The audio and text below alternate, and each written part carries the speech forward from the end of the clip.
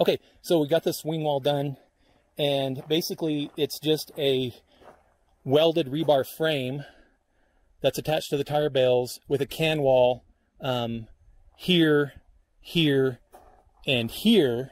And then you can see the irregularity of it here. This is actually tire bale here, where I took the metal lath and I laid it over it and I screwed it to the tire bales. Of course, there's some gaps behind there. It's okay, this is not a thermal mass wall. It took a long time to build the can wall, to weld up the rebar frame. You know, welding and making the rebar frame actually wasn't slow, but doing the can wall and stacking the cans, carrying concrete up here, and doing it the traditional, kind of semi-traditional way at least, for this wing wall. Now, tire bale, one tire bale here, two tire bales stacked behind this one. So 1, 2, 3 tire bales.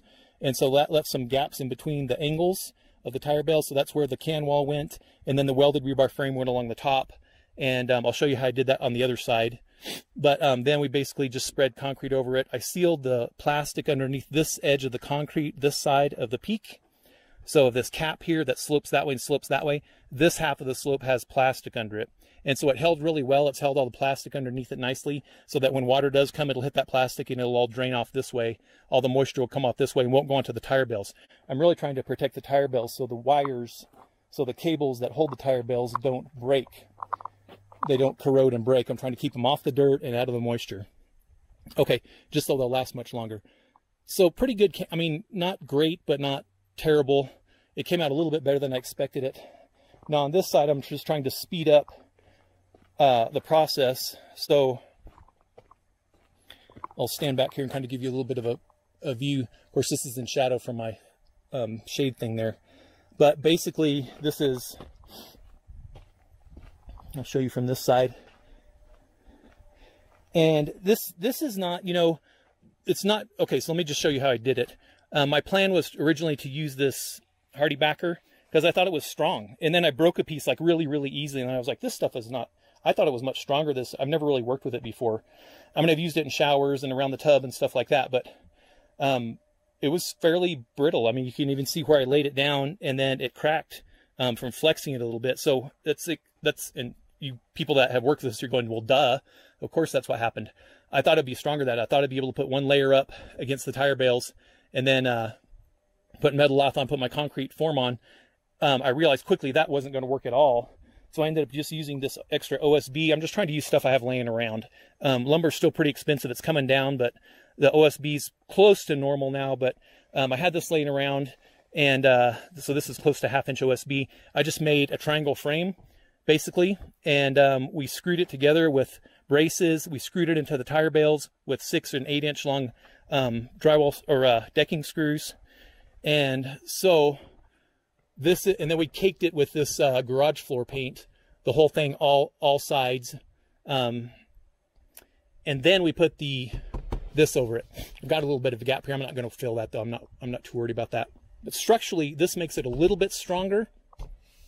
The metal lath isn't going to help it with strength, but the concrete plaster on the outside is going to help it with strength. Now, what keeps it tied to the tire bales? That's the question. So we've got several 6 and 8 inch screws where we could hit the tire bales with them, because you can't, you know, the tire bales are so irregular, and this is one of the problems with working with tire bales. There's nothing straight about them. Even if you stack them up where you have one edge, you know, most of the edges straight on the tire bales, there's still going to be undulations and gaps and things like that, crevices, that you're just not going to be able to get a screw in. So if you're working with these, make sure you buy long screws, 8 inch, 10 inch screws. You'll be happy that you did, because when you're trying to screw a flat wall to them, if you're trying to do what I'm trying to do here, that'll make your life a lot easier. So the other thing I did was, this is rebar right here. I've already painted it black, and this is 1/2 inch rebar. I just wired it to this OSB. If you can see the wires right there. And so I just drilled a hole through the OSB here before this was on, and then wrapped a wire around, tied it so that holds this in place and holds this in place. And then I did that in several places all the way up. Okay, then I got this. So this is kind of keeping it mostly straight, but it does have a nice curve out here, which is fine. You know, it's tire bales. Earthship construction is not square engineering by any means, if you know anything about earthships. So it does have a curve. But then what I did was I took rebar, this is 3/8 rebar that I drilled into the tires here, maybe 8 or 10 inches, this piece right here. And so this goes into the tires here, and then I welded this one on here and here, this one on here and here. So it gives it some nice, you know, strong structural support. We did it there as well, drilled rebar down to the tires, then welded from there up to here, welded from there up to here. And, you know, it feels, I can't move it. It's pretty strong. And then on this top tire bale, we did the same thing, where we drilled 3/8 rebar down, 3/8 rebar down there, as far as I can go. And I just drill it as far as I can go till the drill won't turn anymore. And that's usually at least 6 to 8 inches, if not 10 or 12 inches. If you do hit a pocket, it'll just kind of zip right through it, and then and then you'll hit something more firm. But you cannot pull these, you know, there's no way you can physically pull these out. The rubber that you're drilling it through just grabs it and squeezes the heck out of it. And then the little ridges on the rebar also help to grip. So it's super strong. And so that's welded up there. That's welded up there. I used 1/2 inch just because that's what I had left over. And then the frame goes all the way up to there. Okay, now as far as the dirt we're piling against here, you know, the dirt weight's going to be down here. There is going to be some dirt pushing that way, but it's not going to be a lot of dirt. It's only going to be about this high, and it's going to go from here up to there. So it's not going to be a ton of dirt pushing that way. I'm not too worried about that weight now that I have this tied in up here. What I did worry about was down here, where you can't see. These are just screws that we put, they're hardybacker screws, they're cement board screws that just go from here into the OSB. And so that's what these are. The screws that actually go from the OSB into the tire bales. This is a short one right here. This is like a 5-incher. So I'm using 8 inchers, 6 to 8 inchers normally, holding the OSB to the tires. Okay, I didn't get to do it in a lot of places because there were a lot of places that, even though the tire bales are right there, that even the 8-inch screws didn't reach the tire bale. So I put a lot of false holes in, had to take a lot of the screws out, but I did contact tire bales.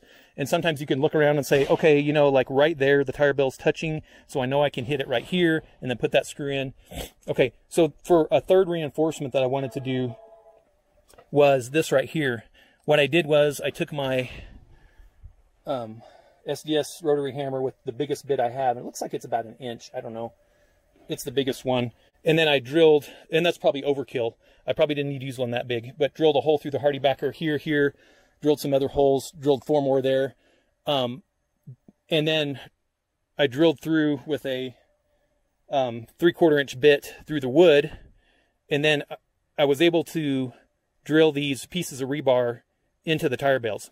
So right here, I have a tire bale between here and here, basically. So that tire bale lines up right about here. So I put a piece there and a piece there. I'm trying to get 2 rods in each tire bale. This tire bale, the edge of it's right here. So I'm trying to put one here and one here. The tire bales are about 5 feet wide, you know, so this tire bale comes up to about right here, actually. Right about to the edge of the wall. And then this, there's a tire bale that's stacked on top of course, so I'm doing it here and here as well. Then what we'll do is we'll take some washers, some large washers, put them over this, and then just weld the washer on and then cut it off real close. We'll weld the washer on right there and then cut it off real close. And then that won't, you know, with a couple layers of cement plaster on there, it's not even going to be noticeable. It'll be well hidden. But that'll give it some strength. If dirt does fall back here, it won't push the wall out this way and crack my plaster. I'm hoping this will be enough. So, as far as working with tire bales, you know, you can put screws in them and they'll hold pretty dang well. You can put these pieces of rebar in them and they'll hold really, really well. You could also put lag bolts in if you needed to lag bolt something to the tires. If you're just putting it through wood, you can just drill a little hole through the wood so you don't split it and then put a lag bolt through into the tire bales. They drill pretty easy. Let me show you an example here. Okay, so I've got a 1/2 inch drill here. I'm using the electric drill and then chucked up this length of 3/8 rebar. This is an old piece that I pulled out. I'll try to put a link at the end of the video of when we built the bond beam, and I used these to build the bond beam frame.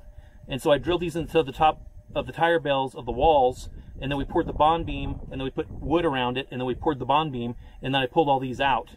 I did use these, I did leave a bunch of them in the bond beam that were drilled into the tire bales for extra support. So that bond beam is attached to the tire bales very, very well.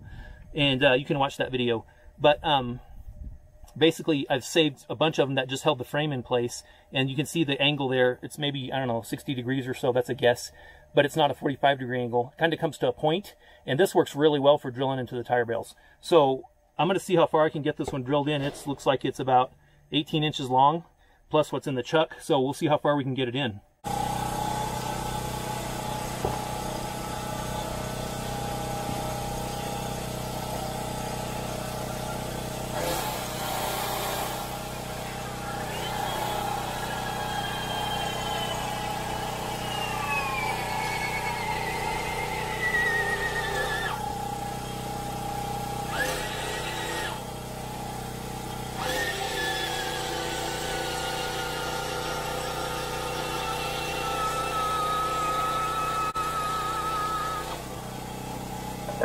Woo!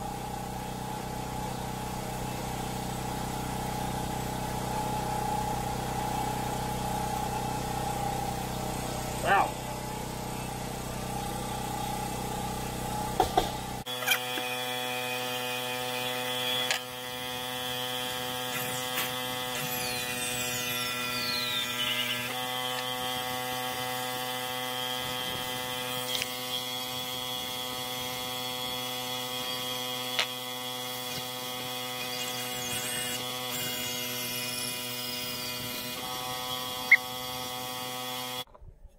Okay, so these washers I got are pretty thin, so I got 2.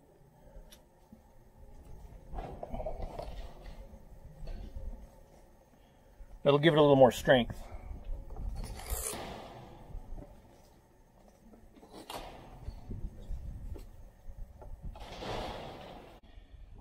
Okay, so I can hear some of you guys saying, Eric, I don't have welding skills, I'm not a welder, I'd have to hire somebody to do this kind of thing, and I would say that for some of this stuff that I'm welding, it's not structural welding, it's not welding something over somebody's head that people are going to walk, it's not commercial welding.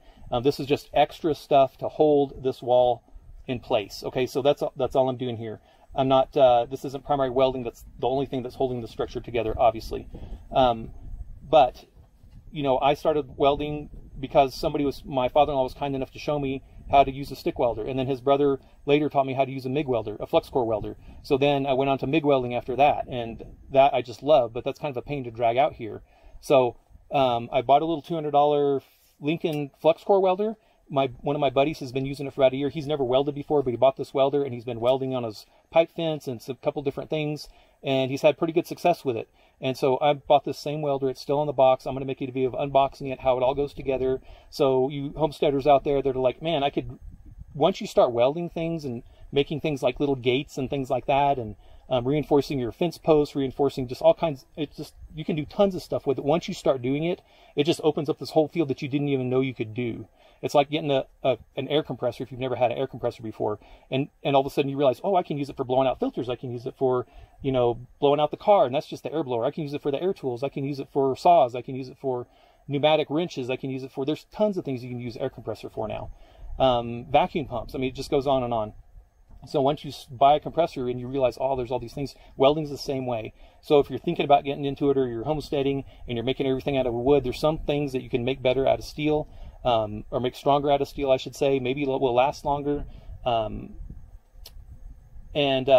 just keep this, don't write it off as I don't have these skills or I can't do it, because you can. I'm going to show you how in this upcoming video. So subscribe and look for this video, because hopefully I'll get it done in the next couple months. I'll be starting with a basic welder, and we'll go through some basic things that you can like practice in your garage. It runs on 120, so you can run a big power cord, you know, like a 10 gauge or 12 gauge power cord out to your work site, or just use a generator like I'm using. This is a 3,500 watt generator. My buddy actually used his little $200 Lincoln welder on this generator for some of his projects. So it does work well, and it runs that little welder fine. So it's not going to run at the top settings. You know, you're not going to be burning 1/4 inch steel with it on one pass by any means, because the generator is just not that big. But you can still weld some stuff. I'm going to show you how. We're going to weld these little pieces right here. So we're just going to smash them up here, and then run a bead of this flux core wire around here, just enough to hold that in place. And So all I'm saying is, don't write this skill off if you don't have this skill. It's just like any skill. You know, you didn't start out woodworking, right on the table saw, and making cabinets the first day, did you? So, you know, the same thing with wood skills. You didn't start off framing your house by framing a house. I mean, you didn't start off with your woodworking skills by framing a house. So you start off small and you work your way up. And so that's what welding is, the same thing. So let's get started. Let me show you how this is going to work.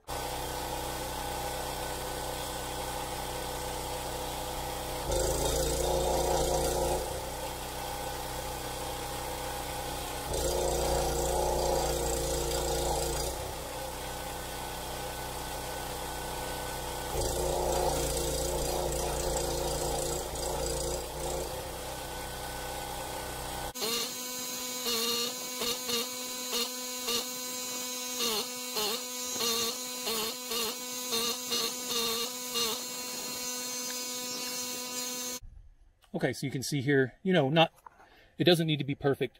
And honestly, it's going to take tons and tons of strength to rip this washer off this way. So I didn't weld it all the way around, and I don't need to. I've got it on kind of both sides, so the washer might flex a little bit, worst case scenario, but it's not going to get ripped off there by any means. Now, so when you're welding something like this is thicker steel, this is thinner steel, right? The washer's thinner. So if you spend time with heat on that, it's just going to melt through it. This is not going to melt through as easy. Even at that light setting, it'll still melt through this thick stuff, right? Because it's a welder. So it's welding, it's melting that metal while it's adding wire, while it's adding filler metal. Because if you just try to melt wire with a torch, or melt metal with a torch, it's just going to melt away and puddle away and flow away. So the purpose of the MIG or the flux core or any welding process is to add wire, add metal to the puddle to replace what's trying to flow away and to build up a weld. And so that's what makes it strong and adds metal to it. So all welding processes, shouldn't say all, but all that I am familiar with, add metal to the weld area. So you would start here on this thick metal right here on the rebar and build your puddle and then drag that into the thin, spend less time there on the thin and pull it away. And so that's what I was trying to do. Hit the rebar, weld, make it thick. And you can even see where it kind of scored the rebar right there. It kind of melted it away right there. And then I drug it down here just for a few seconds.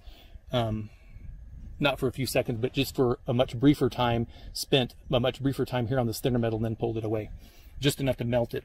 And this just takes practice. It kind of gets a feel once you start watching what you're doing and understanding what you're doing. It just takes practice. And watch videos on YouTube. Watch these experts on YouTube. I could name some, but there's a bunch of them that are whatever process welder you buy, that's the people you watch, and you'll pick up all kinds of cool tips from them.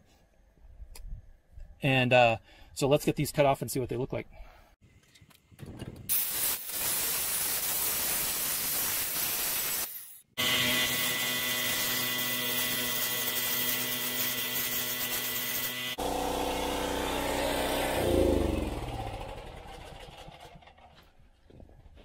Okay, got them ground down. Just get some paint on them. It's pretty flat.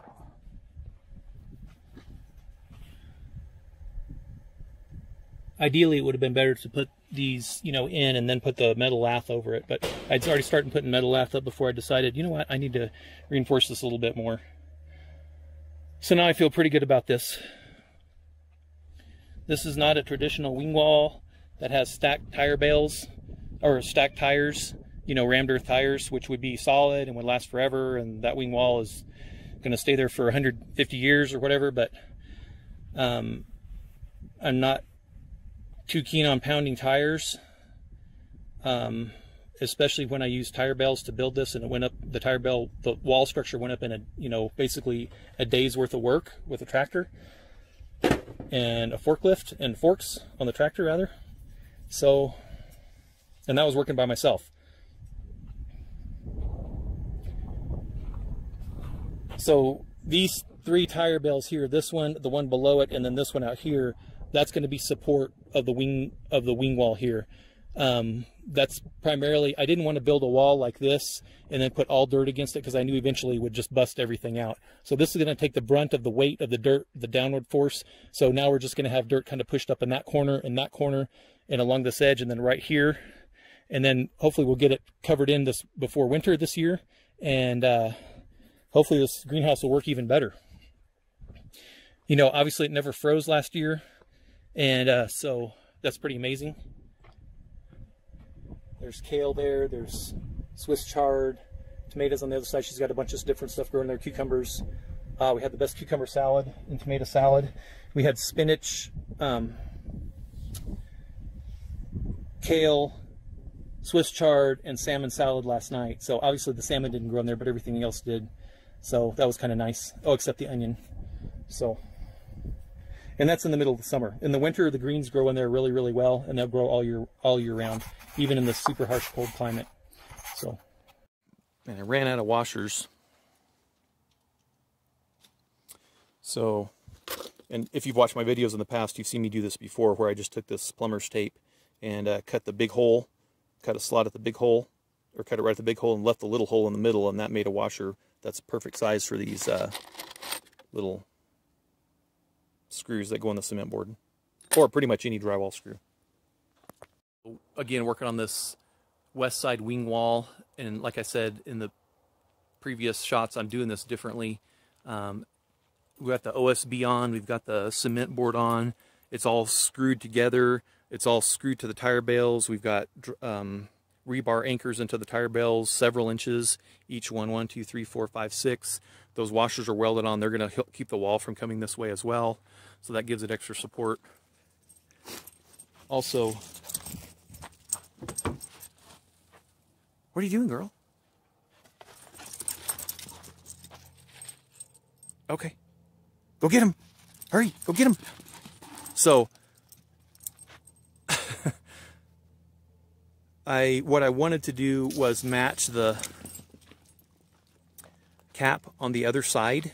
I wanted to make it, you know, like 6-inch wide cap and bring it up and down so it matched the other side perfectly. But I realized I was going to have to build this whole structure back here to support that concrete over here on this back side.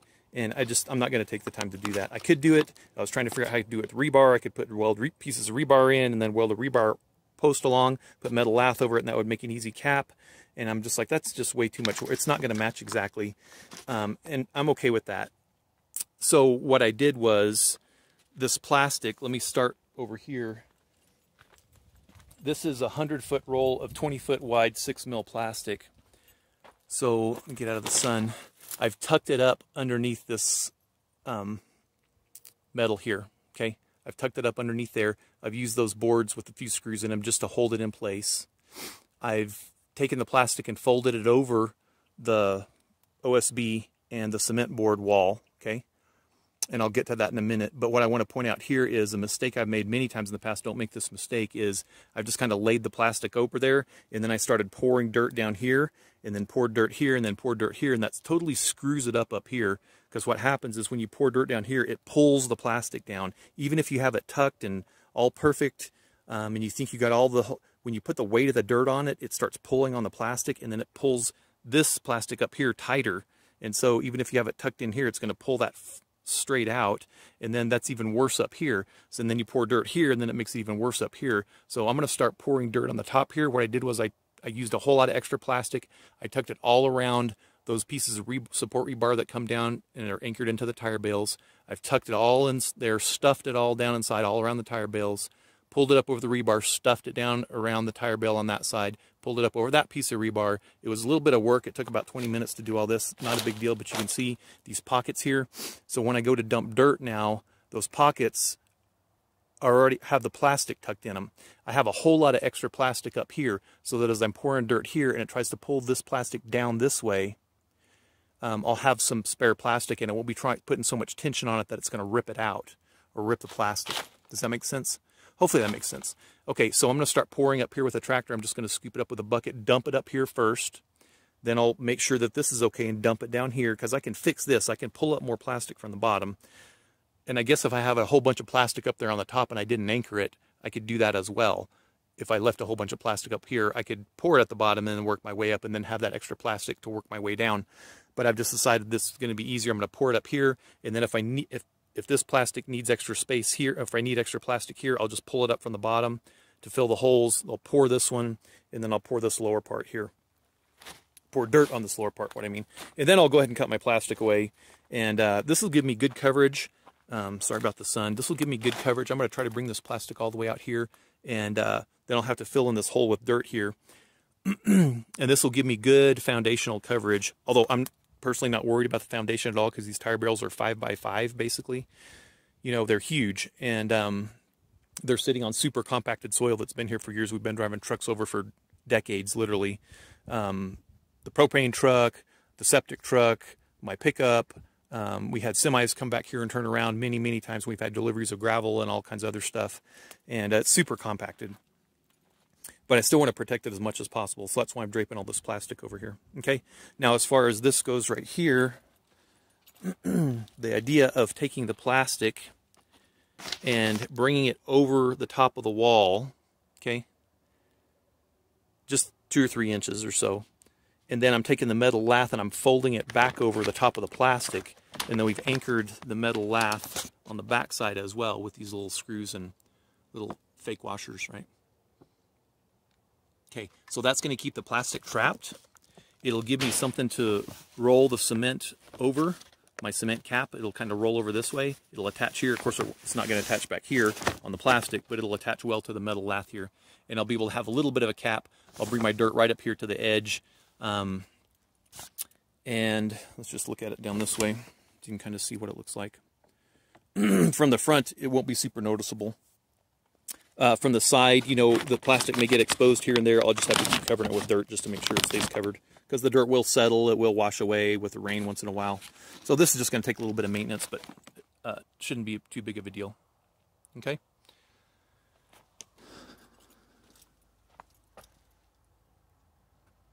I'm trying to match the other side as far as the height here goes, where the cement is going to come off, the cement plaster. And then it'll go down the swing wall, of course. Okay, so this plastic overhanging the cement board here is going to protect my OSB in the back. It's going to be protected from the top here. The plastic is, so this OSB back here isn't going to get any moisture. The only place it's going to get moisture is from the ground here, which it can get a lot of moisture and start rotting out down here. And so that's why we painted it.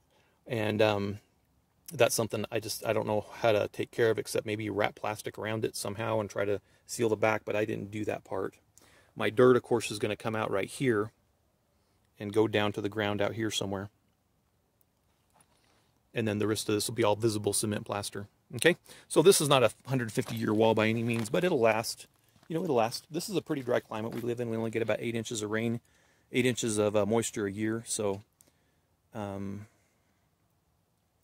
the moisture in the soil can cause serious problems. So keep that in mind if you're building something. Wood in direct contact with dirt out here that's dry almost all the time is going to last a long time, but underneath the ground where a moisture level always stays, that can be problematic. That's why I really wanted to just use cement board for the whole thing, but I ended up using OSB. Okay, good. I'm going to get the dirt dumped on the plastic, and then we'll get start getting some cement on this.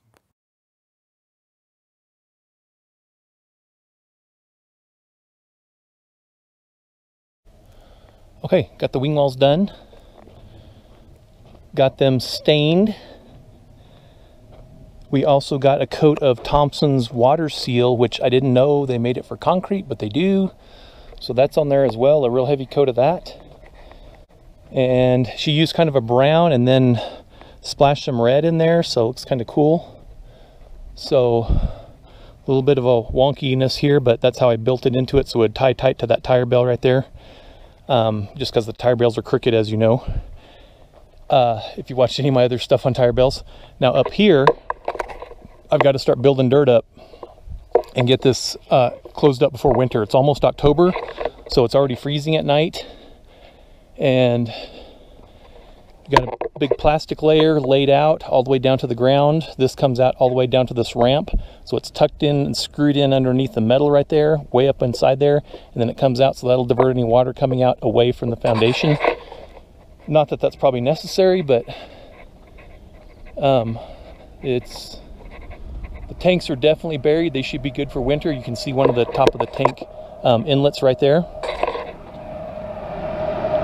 That solar fan is doing its job. It's pulling air into there pulling cool air through that cooling tube. And now part of the problem is the sun's heating this and then it's cooling it, so it's not as cool as it can be once we get this all buried. But once that's all buried, it'll be much cooler. Just got to get this covered, got to get it built up to the metal there on this side and get this covered so the dirt, you know, up there will slope out down here.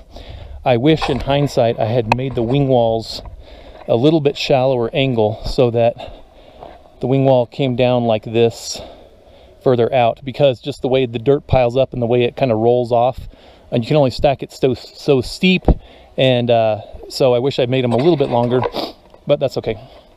The finish is very different. As you can see, this is very rough in texture. This is all hand done. Of course, that's hand done on that other wall that looks nice and smooth, but still a little bit of finish up work we got to do, but it looks pretty good. So right now I'm going to dig dirt so we can get this buried, and I need a big dirt pile